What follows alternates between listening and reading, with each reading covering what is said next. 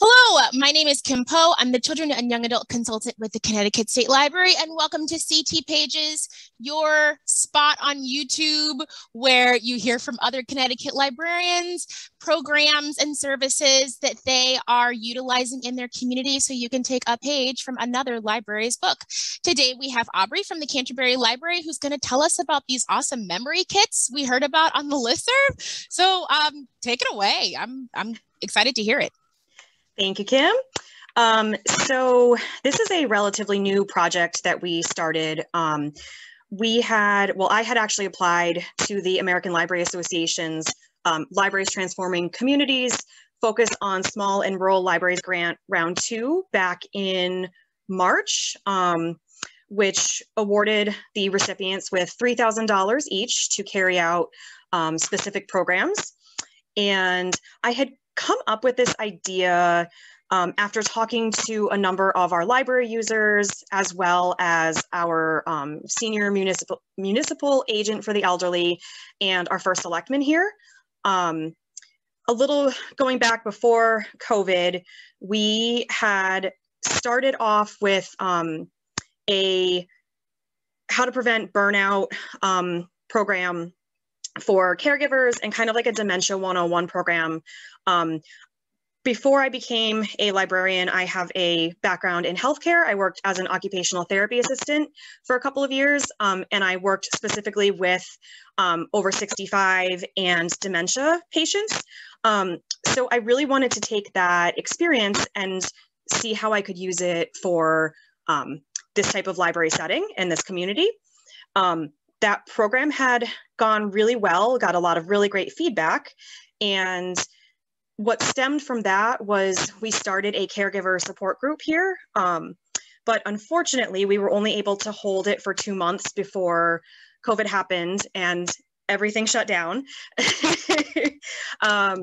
which, a lot of libraries faced in 2020. So that kind of sat in the back of my head. And when it came to this grant, I started thinking, what can we do to help our community and by offering something that we don't already have? So a lot of patrons, when we reopened the library and we were doing curbside service, a lot of them mentioned that it would be great if we could do some more dementia programming or start up a caregiver support group again. Maybe we could get more resources because unfortunately, the couple of books that we had on Alzheimer's and dementia were pretty outdated, and we hadn't gotten anything in quite a while. So I knew that that was one area where I could focus this grant on. And I also had found online that several other libraries across the whole country had started doing these memory kits for folks with dementia, but also to benefit the caregivers and family members of people with dementia. So as I dug into it a little bit and contacted some different libraries and looked on their catalogs and things and saw what types of items they included in their kits, it really resonated with what people were asking for here.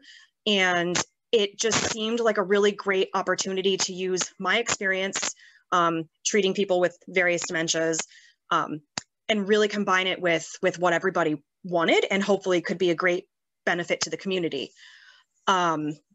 So I applied for the grant with the focus being mainly on money to provide items for these memory kits. I was able to justify it basically because I talked with the municipal agent for the elderly here. She did let me know that she has a really limited budget and she's also only here about 10 hours a week. So 2 days a week for a total of 10 hours. And her services and budget really focus more on like the senior potlucks and crafts, not on more healthcare related programming. I also talked with our first selectman in town, and he was able to give me some local demographic data. And basically Canterbury, if anybody knows this town, it's a really small, really rural town. We don't have a lot of big industry here, and it's mostly agricultural. So we don't we don't currently have a whole lot of resources geared towards adults over 65 in general. So I knew that this was an area that we should focus on. And on top of that, we have even fewer resources for people with dementia. And while I was doing some quick research for the grant, I noticed that some of the data was really surprising. For example, there's almost 6 million Americans with dementia currently in the United States, and 83% of the caregivers of people with dementia go unpaid for their services because it's usually family members, friends, neighbors, and this data came from the Alzheimer's Association. So I knew that we were facing a big need in the community. So I got that data from the first selectman and I spun it all together into the grant application to justify how we could use this money and how the community would really benefit from it. So part of the grant included having community discussions or a community forum so that we could get feedback from our community members as to what specifically they wanted to see us add to our collection, add to our services. So we had 2 conversations and we were able to partner up with the Alzheimer's Association Connecticut chapter for one of them.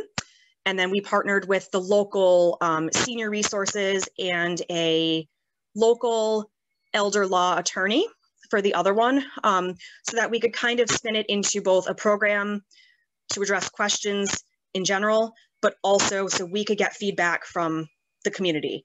And a lot of people showed up for the second one.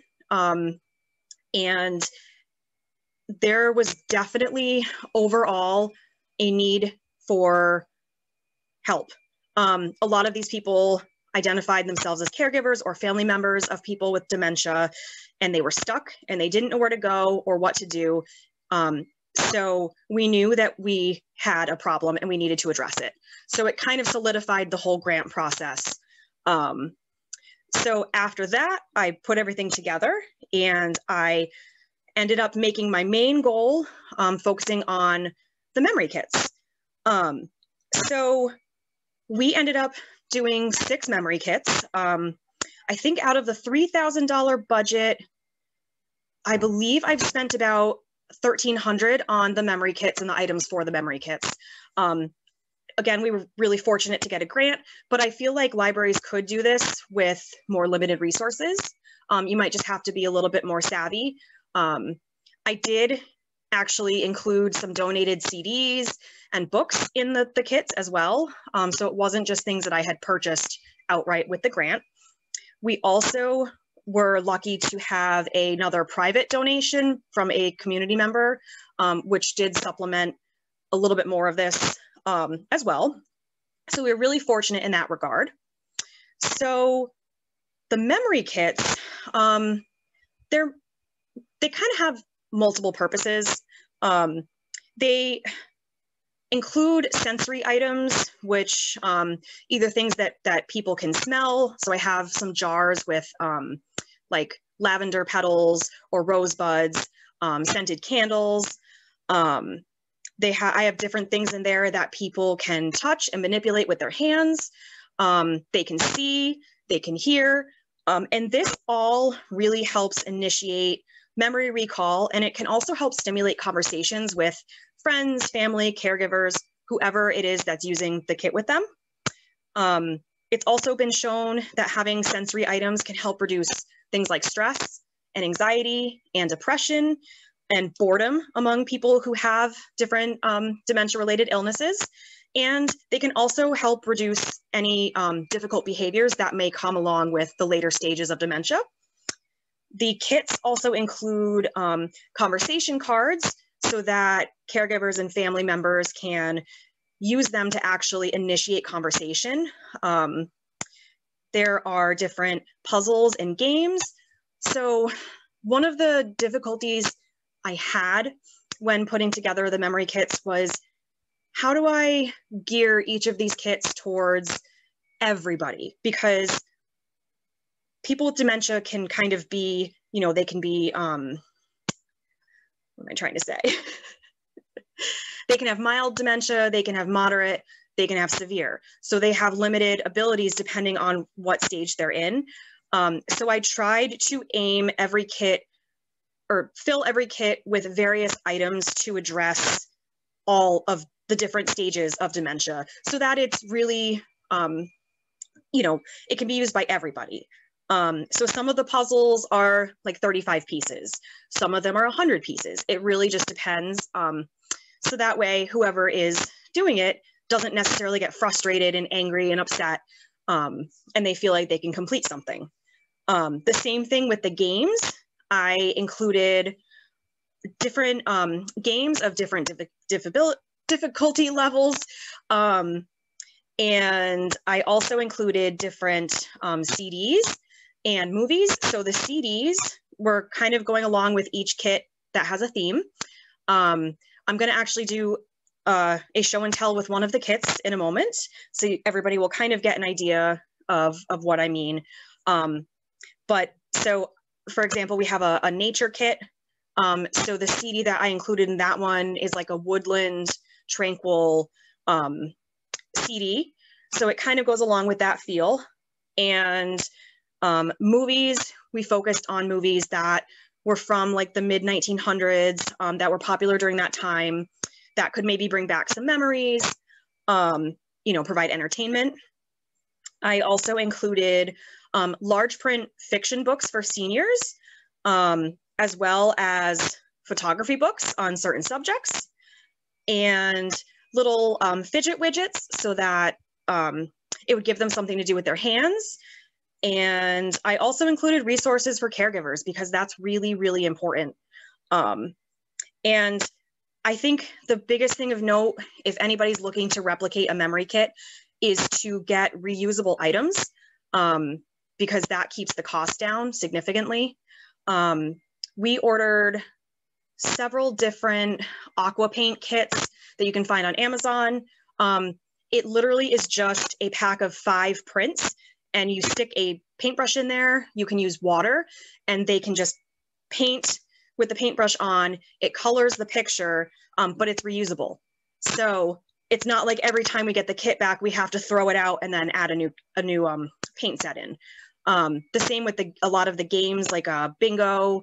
We have word searches. They all come on laminated cards with a white erase marker so that they can just easily be reused again and again. So I will take apart our first kit and explain a couple of the different items in there. So the first thing we have in this one kit, this one is just called Memory Lane. It's kind of a general kit to stimulate memory recall and conversation. We have a game in here, and it's a match up the sayings game. So all of the pieces are foam, they're large print, and there's an answer sheet in here. So it's easy for the person with dementia to manipulate the pieces, and there's an answer sheet. So if they get stuck and they need hints, it's not like it's going to be frustrating trying to figure out the answers. And then I have this fidget board. So this is pretty cool. So it has all different types of little knobs and things that they can manipulate with their hands. There's zippers, there's different locking mechanisms and things. So depending on where they're at in their dementia, this might be good just to kind of play around with and decrease boredom and give them something to do with their hands.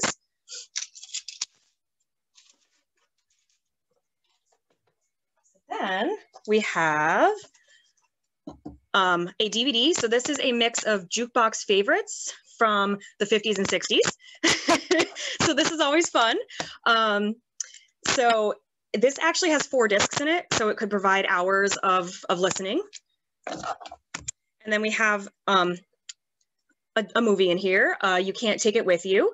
So again, this is more for the entertainment side. And then we have conversation cards, which is what I had mentioned. So these are great because they help with reminiscing and storytelling, especially if the person with dementia is not as verbal, if they're in later stages. Each card has a photo on it with the word underneath of what it is. And then they have, on the back side, they have different questions that caregivers or family members can ask. So it's a really good prompt to use. Then for books, we have a large print memory lane, 1950s. They're all black and white photos, but it goes over all different types of things: music, leaders, movies, sports in the 50s. Large print, big photos. I also included a Memories 1960s book to make sure we were getting various age groups. So this one's in color. Lots of nice pictures, easy to flip through. We have a 1950s at the movies. So this one is more large print, question and answer type of thing. This would be really good for a family member or a caregiver to go over with their loved one and ask them different questions to help kind of jog their memory about movies during that time period, especially if they were a big movie buff. And then we have an activity book that caregivers can use called Memory Lister for dementia patients. And it basically just gives you different word games. So one is name a word beginning with the letter A, B, C, D, etc. This is really great for just helping jog the memory again. Let's see. So these are great. These are large print senior fiction books. They're really thin, so they're not a lot of pages. I think this one is about 48 pages total. Each of them have a different theme. This one is a day at the beach. It's just nice for somebody who is maybe in the early stages of dementia. It gives them something that's challenging but not overwhelming, like regular large print books can be that are 500 pages. We have a Jog in Your Noggin book, and this one is all the way from the 20s through the 70s. So another great kind of word puzzles and word games that anybody could do with somebody with dementia, and they have answers on each page. And then, let's see. I've got little, these little metal like fidget puzzles. I bought an entire pack of these and just divided them up in each kit. So they can fidget with them, they can try to solve them. I did include a puzzle solution sheet in each one where I highlighted so that way they could figure it out if it gets too frustrating. And then we have a word search game. So this is the one that I was talking about that has the laminated cards and then the wet erase marker so that they can just be wiped off and reused again and again. This brand is great. It's keeping busy. I found a lot of these on Amazon and they were very affordable. I actually bought quite a few of these. They have bingo, they have crossword puzzles, they have all different kinds of games available online for people. And then I included a jigsaw puzzle. So this one is The Fair is in Town. This is a 35-piece puzzle and the brand is Relish. They make lots of dementia-specific items such as puzzles and games. So it's, you know, large pieces, easy to grab, and it's only 35 pieces. So if somebody is kind of has more advanced dementia, it won't be as frustrating. And I just want to note too with these kits that while they are geared towards folks with dementia, they can also be used by anybody with like sensory processing disorders or anybody with any sort of disability because they include so many sensory items and large print items and things that are easy to grab and hold on to. So we're kind of marketing that, you know, they're not just for people with dementia, they're really for everybody. So that's basically what's in each kit. Every kit varies, again, depending on the theme.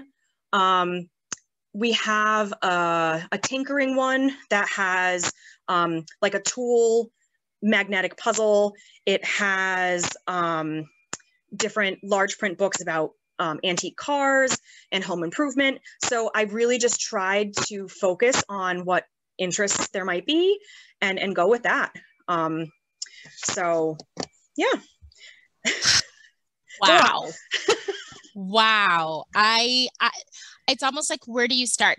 I'm going to start by saying this is amazing. And thank you so much for taking some time out of your morning to be here with us.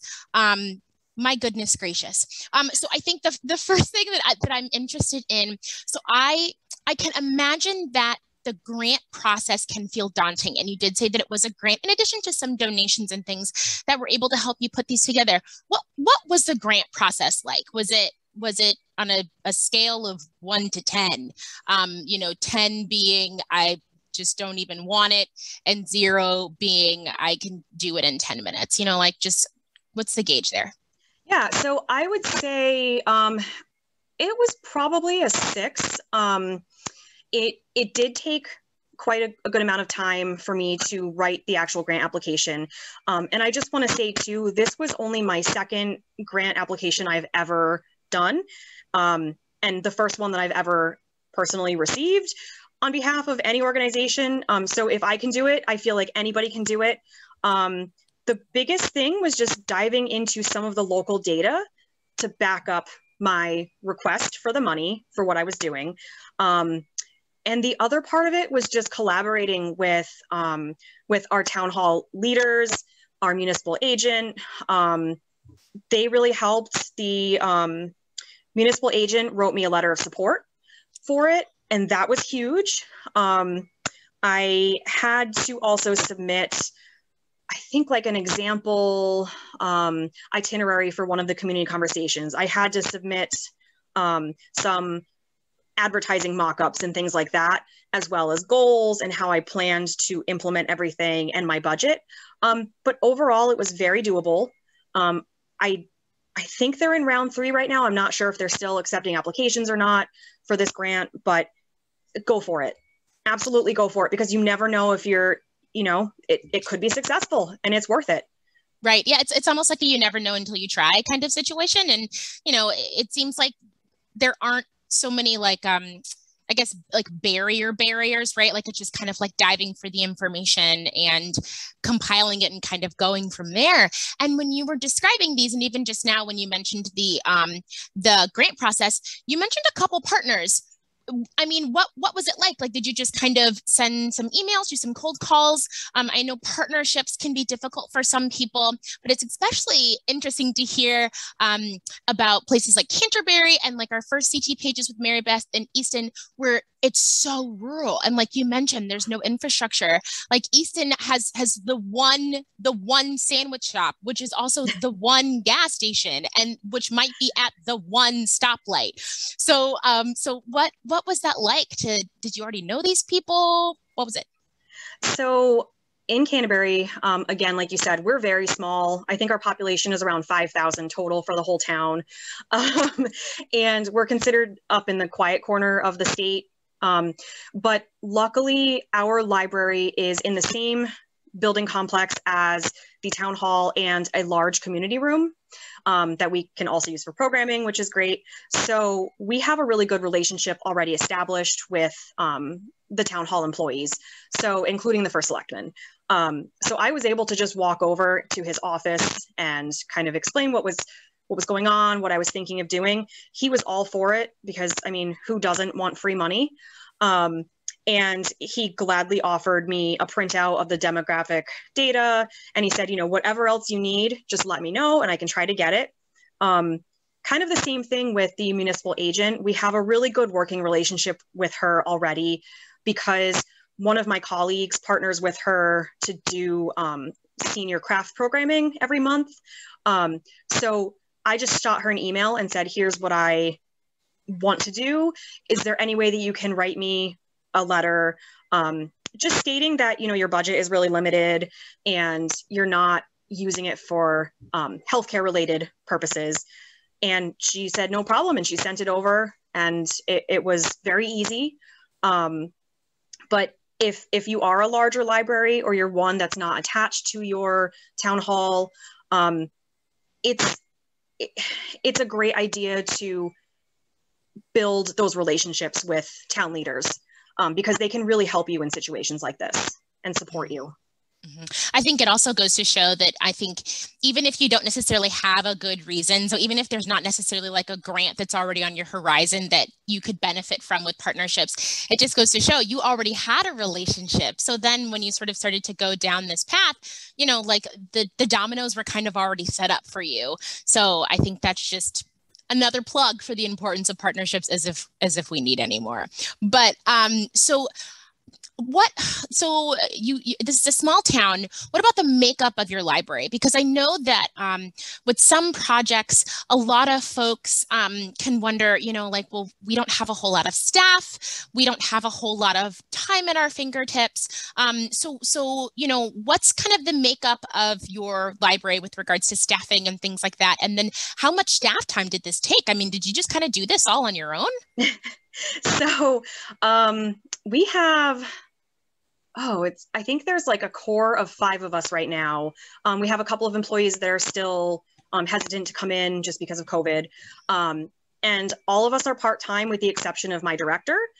So it makes it a little bit trickier. But luckily we were able to have enough staffing when I was doing this that I could sit in the back and work on the grant application while my colleagues sat at the desk and kind of handled patrons and phone calls and all of that. I didn't have to take any extra time on my own to do any of this. I had initially built into my budget proposal staff time for me to work on this, but it actually all worked out where I could do it during our slow times. So overall, it didn't take me a ton of time. The biggest thing was just looking into ordering items for the memory kits, the collection development portion of it, and then the budget. That was really the biggest chunk of my time. I also had to complete a 5-part e-course on how to facilitate community conversations through the American Library Association. So that took a little bit of time as well. But I was very fortunate that I could do most of it while I'm here at the library during my shift, while my colleagues just filled in and my director filled in. I think because we're so small, but we have enough staff to make sure that we're meeting all the needs of our users. Yeah. Well, did you find this is not one of the questions that I had written down, but did you find the ALA course and community conversations helpful? Yes. It was very helpful. They actually had clips featuring recipients from the first round where they gave examples of how they had carried out their community conversations, how they had facilitated conversations. They had examples of other grants that had been picked as winners from the first round too. So that helped me when it came to writing my own grant. And they also sent me a book on how to facilitate community conversations, which was fantastic. And I still have access to all of that content. So it was very helpful. It really clarified my role as a facilitator versus a presenter. Wow. So it was great. Talk about setting someone up for success. I mean, goodness gracious. Yes. And then I was wondering how many kits have you put together? So we have 6 total. More due to lack of space for storing them. So yeah, we have 6. And like I said before, I just really tried to go with different themes for each one. I have the tinkering one. I have an entertainment one that focuses solely on music and movies from the 50s and 60s. I have a gardening one, a nature one, and I'm trying to recall the other couple that we have. An extra couple. Yeah. That's fair. So are they big? Are they like really like suitcase size? Like what? No. Okay. So I was able to fit them in just a Tupperware with. Yep. So it's not huge. I can easily lift it, carry it. I wanted to make it so that they weren't too heavy and they weren't too big and bulky to transport, because if somebody checks one out and brings one to, say, their mom who's in a nursing facility, it's easy to carry around with them. Right. Yeah, so that was really a priority when it came to this. I chose items that were small enough to all fit inside of those Tupperware. Yeah, we try to do that a lot at the service center too with our kits, especially when we know people are going to be taking them places. And I guess my last question is I feel obvious, but I'm really interested in hearing. So what's been the response? What's been the response from caretakers, from your patrons who, are going through sort of the stages or on the spectrum of dementia? Like what's this been like for your community since you've integrated these memory kits? Yeah, I'm really glad you asked that question, because the overall response has been very positive. We actually just had another conversation last week, and afterwards, several people came up to me and said, thank you for highlighting this as an issue in our community. I take care of so-and-so at home. I'm very overwhelmed. I just don't know what to do. I'm going to come in and check out, multiple kits because I think it's great. We've also had people asking for us to do more. So to restart our caregiver support group. So we're working with the Alzheimer's Association to get that up and going again. I'm actually now looking into starting a memory cafe here to give caregivers a little bit of respite time. So a lot has actually stemmed out of this, which has been great because the initial reaction has been really positive. And then people are like, well, now we're more aware of this and we're aware that the library can actually offer these resources. So what else can you do for us?